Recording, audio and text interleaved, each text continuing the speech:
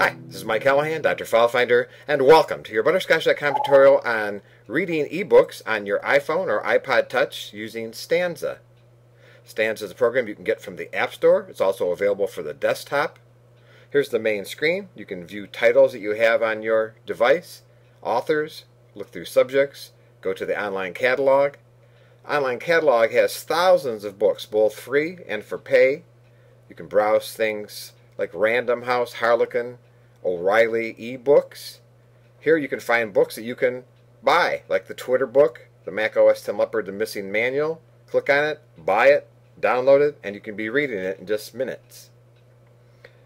Another thing you can do is browse for books on Board. There are literally thousands of free public domain books that you can download and read. You can look through alphabetical listings of these free books, and when you find one you want, say The Art of War by Sun Tzu, just tap on it, goes to a screen. You can then click download. It asks you to confirm that you want to download the book. Tap that. The book downloads to your device, and then you can just tap up in the right hand corner, read now, and you're reading your book. Stanza is excellent, has lots of settings. You can enable notifications, use cover flow, determine thumbnail size, auto-load the last book you were reading, and lots more. Lots of configurable options.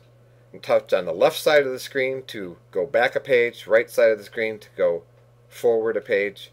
Lots of actions. You can change the font size, change the book rotation, search for things, go back to your library of books.